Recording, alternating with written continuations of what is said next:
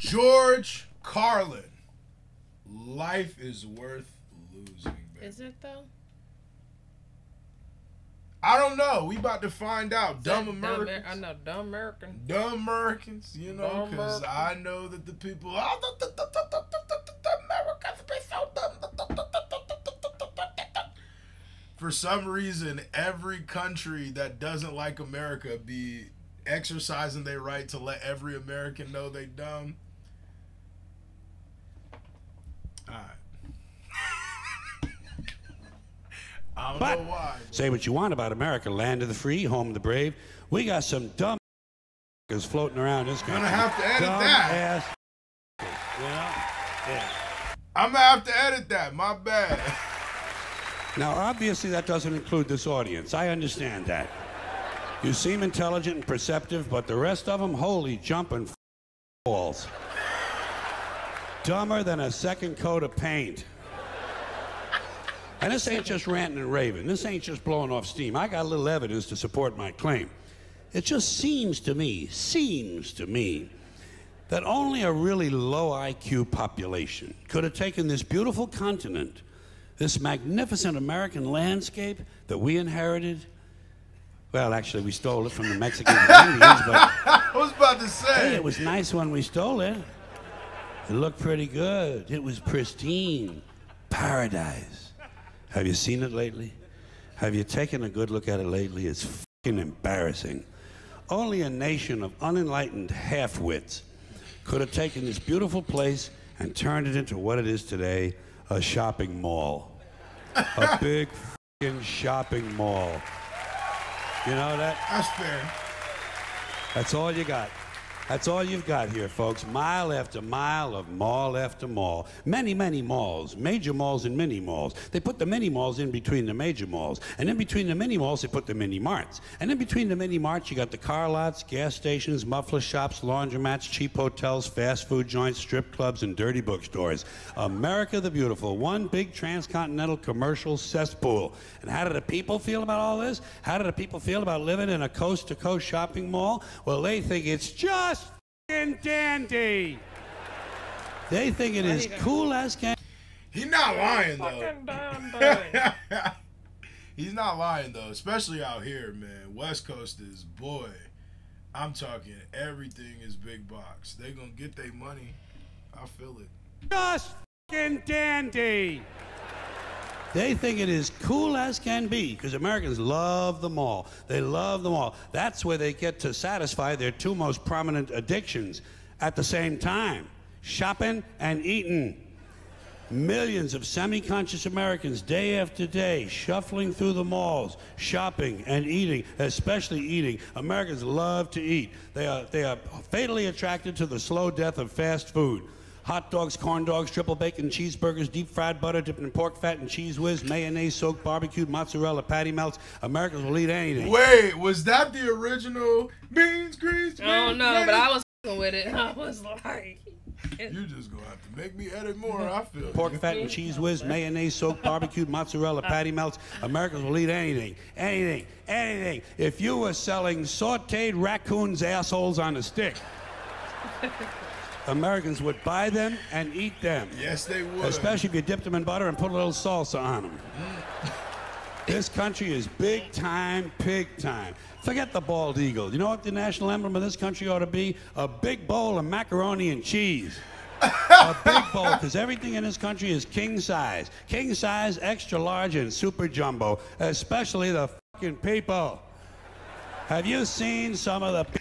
Fresh off Bill Burr, Fat Kids, and it was around the exact same time because it was 2005 when Katrina happened, or 6. That's Fat Kids around that time or so.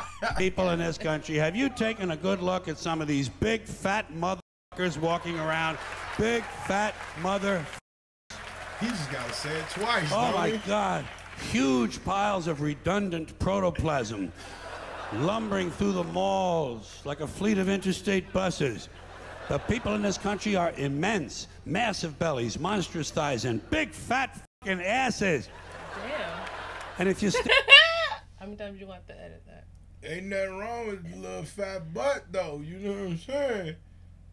Like that, you know what I mean? You be. These monstrous thighs and big fat asses. And if you stand there for a minute and you look at one of them, you begin to wonder, how does this woman take a shit? How does she shit? And even more frightening, how does she wipe her ass? They bigger now, George. Can she even locate her asshole? She must require assistance. Are paramedics trained in this field? And standing right next to her, of course, with a plate full of nachos and a mouthful of pie is her clueless fucking husband, Joe Sixpack. With his monstrous swollen beer belly hanging dangerously out over his belt buckle, this guy ain't seen his dick since the Nixon administration. And if you stand there and you look at the two of them, you begin to wonder to yourself, do these people Is this man actually capable of fucking this woman? It doesn't seem structurally possible that these two people could achieve penetration. Oh. Maybe they're in that Cirque du Soleil or something. Telling you, the people in this country, every one of them is 50 pounds overweight. They are gargantuan. And in the summertime, God help us, in the summertime, they all want to wear short pants. Jesus, Lord, protector of all that is good and holy, deliver me from fat people in short pants. They all got short pants, big bellies, fat thighs, and dumb kids. Short pants, big bellies, fat thighs, and dumb kids. Every one of them's got two dumb-ass kids with them. Rap. And the whole family is wearing T-shirts, and every one of them's got the same T-shirt. I'm with stupid. Apparently in this country, the stupids are an extended family. And besides wearing them T-shirts, everyone in the family's got on a backpack. They got a backpack strapped to their back so they can carry around lots of stupid shit. And the reason they got to carry their stupid shit strapped to their backs is because their hands must remain free at all times to hold food. And to get that food up to the mouth where it gets shoveled in with all the rest of the disgusting shit they ate that day. And another reason for the backpacks is these people are going to buy even more stupid shit. They ain't got enough stupid shit at home. They just had a stupid shit sale. They ain't gonna buy more. They're gonna go out in the parking lot and stuff this stuff into the big, fat, ugly, oversized SUV that's got plenty of room in it. Plenty of room in it for stupid shit and lots of room left over for these big, fat, ugly motherfuckers to get them home. Stopping, of course, for jelly roll and fried dough. These people are efficient, professional, compulsive consumers. It's their civic duty. Consumption. It's the new national pastime. Baseball. It's consumption. The only true, lasting American value that's left, buying things. Buying things. People spending money they don't have on things they don't need. Money they don't have on things they don't need, so they can max out their credit cards and spend the rest of their life. But he be rapping like he's preaching. Like when he doubled down, he's like, yeah, he sound like he talking to somebody's soul. Need money they don't have on things they don't need, so they can max out their credit cards and spend the rest of their lives paying 18% interest on something that costs $12.50, and they didn't like it when they got it home anyway. Not too bright, folks. Not too fucking bright. But if you talk to one of them about this, if you isolate one of them, you sit them down rationally, and you talk to them about the low IQs and the dumb behavior and the bad decisions, right away they start talking about education. That's the big answer to everything. Education. They say we need more money for education. We need more books, more teachers, more classrooms, more schools. We need more testing for the kids. You say to them, well, you know, we've tried all of that, and the kids still can't pass the test. They say, oh, don't you worry about that. We're going to lower the passing grades. And that's what they do in a lot of these schools now. They lower the passing grades so more kids. Everybody gets a medal. Facts. Yeah, you can. Yeah. What did I say the other day? That school, there was a school district that changed their failing grade to 46%. I said, "Oh, bro." But I wonder, does that have to do with us evolving? Like, is our brains just? Or are we just not caring? Or are we just like, why they gotta lower the bar every so many years? Nah, I kind of think people just realize that curriculum doesn't matter as much as they did at one time. So, like, people kind of... I see both sides of the coin, because now I think it's easier to make money than it was before, and also to be an entrepreneur than it was before, and there's a lot of things that people can do independently to make money where you don't need education the same way you did at another point in time.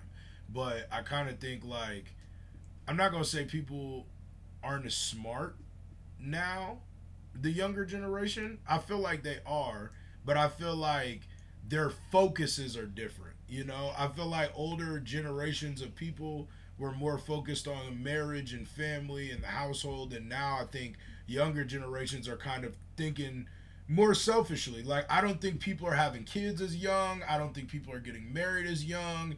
And I kind of think that's smart. You know what I mean? So I think, like, it's good and bad, you know? I think people are getting married young. You think people getting married young? Oh, I don't think so.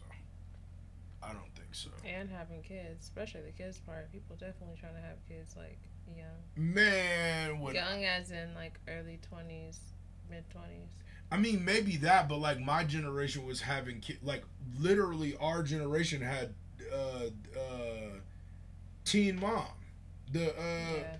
You know what I mean? Like that was a television. Like I graduated in 2010, and she graduated in 2009, and that was the most popular thing on TV was Teen, whatever it was, a Teen Mom or whatever it's called. And it's like my whole high school was over full daycare because so many girls had kids. I had multiple kids in high school. But like now I feel like my brother's 22 and there I don't think anybody in his high school had kids. But he also didn't go to a ghetto high school. But that's just It is true. yeah. Kids can pass. More kids pass. The school looks good. Everybody's happy. The IQ of the country slips another 2 or 3 points. And pretty soon, all you'll need to get into college is a fucking pencil. Got a pencil? Basically. Get the fuck in there. It's physics. Right. Then everyone wonders why 17 other countries graduate more scientists than we do. Education. Politicians know that word. They use it on you. Politicians have traditionally hidden behind 3 things: the flag, the Bible, and children. No child left behind. No child left behind. That's George really? Bush. George Bush was no child left behind. He was the one that made them standardized tests when we was in school and we had to do all that. And yeah, that was him. That's crazy. It's 2005. Bible and children. No child left behind. No child left behind. Oh, really? Well, it wasn't long ago you were talking about giving kids a head start. Head start? Yep. Left behind? Someone's losing fucking ground here. But there's a reason. There's a reason. There's a reason for this. There's a reason education sucks. And it's the same reason that it will never, ever, ever be fixed. It's never going to get any better. Don't look for it. Be happy with what you got. Because the owners of this country don't want that. I'm talking about the real owners now. The real owners, the big wealthy business interests that control things and make all the important decisions. Forget the politicians. The politicians are put there to give you the idea that you have freedom of choice. You don't. You have no choice. You have owners. They own you. They own everything. They own all the important land. They own and control the corporations. They've long since bought and paid for the Senate, the Congress, the state houses, the city halls. They got the judges in their back pockets. And they own all the big media companies, so they control just about all of the news and information you get to hear. They got you by the balls. They spend billions of dollars every year lobbying to get what they want. That's why you literally can't get an apartment on a regular job now. Because it's just too expensive. Because the people, everybody's a shark, you know? Like, everybody's trying to make money. So, COVID hit, everybody's numbers went up when everybody knew everybody was making less money during COVID. During COVID, they were making money. After COVID, they weren't. Once they raised the price, now people can't afford to live. It's hard, I tell you, man. them stimulus checks were for a reason. Yeah. It's crazy. Well, we know what they want. They want more for themselves and less for everybody else. But I'll tell you what they don't want. They don't want a population of citizens capable of critical thinking. They don't want well-informed, well-educated people capable of critical thinking. They're not interested in that. That doesn't help them. That's against their interest. That's right. They don't want people who are smart enough to sit around the kitchen table and figure out how badly they're getting fucked by a system that threw them overboard 30 fucking years ago. They don't want that. You know what they want? They want obedient workers. Obedient workers. People who are just smart enough to run the machines and do the paperwork and just dumb enough to passively accept all these increasingly shittier jobs with the lower pay, the longer hours, the reduced benefits, the end of overtime, and the vanishing pension that disappears the minute you go to collect it. And now they're... Yo, this aged so gracefully. Oh my God. I know I've talked a lot in this one, but yeah, this because even now this is way more relevant than it was even at that time. Like, yeah, oh my God, yeah. I mean, it's real talk. I've always kind of thought that about education. I mean, if you think about it, it's a business, and you gotta, if everybody graduated smart, then everybody would be successful. And they don't want everybody to be successful because then we wouldn't have workers. You gotta have soldiers, bruh. You gotta have soldiers. The army got soldiers. You think the masterminds are getting bullets whizzing past their heads? Absolutely not. They sitting in the office somewhere pushing a button. And I'm not even saying that politically, because this isn't, I'm not even playing into politics when it comes to this. Like, obviously that has a factor, but I'm not even saying an opinion about that. I'm just talking about the state of business, which obviously involves some sort of politics. Definitely affects everything, man. Consumerism's a real thing. I'm sure, though, if we had ran it differently, it would have came out differently. I'm sure, like, we could run a world where everybody is successful, or at least run a country where everybody is successful. Like, we would just, everything would just be ran differently. Like, your daily to-day basis would be ran differently. Maybe you don't have to go to the grocery store because we'd be smart enough to, like, create some type of system where, I don't know, but I'm just like, I think it wouldn't be a bad idea if we had a country where everybody was, like, in a way successful, or just, like, independent, or you know, whatever, to some extent. Yeah, not I mean, workers or soldiers. For sure. I mean, I think, like, a lot of places just have, like, I guess, like, you know, the less classism, I guess, that you have with, like, where it doesn't distinguish rich from poor as much, is probably more like that, I guess, to an extent. But quality of life and people being happier, I think the biggest problem is that it's difficult to be happy when life is hard. And I'm not saying that as, like, oh, a privilege, like, life is hard in America. I'm not saying it like that. I'm saying in other places you can do, you can have less but be happy.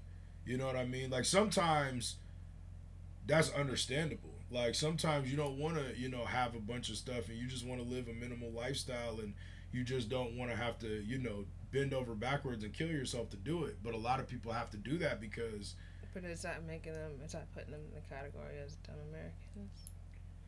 I mean, I think that can happen anywhere. I don't think that's just an American thing. Like, any place that has class systems, I think, is going to deal with that. Like, I'm sure the UK deals with people that, you know, got rich people, poor people. But that's because we have this education system where it kind of, like, puts us in, it separates us when we go through all that. Some people can't even go to schools, and that puts them in one category. And then the ones that go to, like, private schools put them in another category.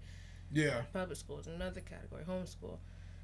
And then you're just in these different lanes or whatever, and then you're in a class now. Yeah. But if we didn't have none of that and we just started fresh and everybody's in the same type of system, right, it might be a whole different ballgame. Yeah, I think it's just probably best everybody creates their own lane and tries to, you know, thrive off the community that they're in and build that community up and, you know, support people around them and then grow from that. That keeps things, I guess, like, more in home, you know? Yeah. It's like people could be villages, but it's not that easy. If it was, then it would be, I guess.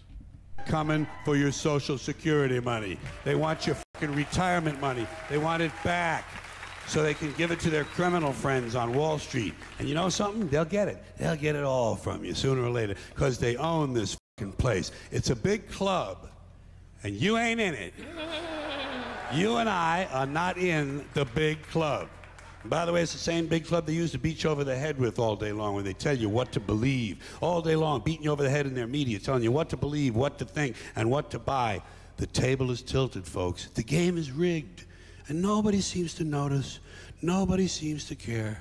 Good, honest, hard-working people. White collar, blue collar, doesn't matter what color shirt you have on. Good, honest, hard-working people continue. These are people of modest means. Continue to elect these rich cocksuckers who don't give a fuck about them. They don't give a fuck about you. They don't give a fuck about you. They don't care about you at all. At all. But at all. On the flip side of that, a poor person wouldn't either. So. Man. Because they would be rich in that position. And nobody seems to notice, nobody seems to care. That's what the owners count on, the fact that Americans will probably remain willfully ignorant of the big red, white, and blue dick that's being jammed up their assholes every day. Because the owners of this country know the truth. It's called the American dream, because you have to be asleep to believe it. That's fire. That's a bar. Drop a like, George Carlin. It's lit. That was some real ish though. Yeah. We out.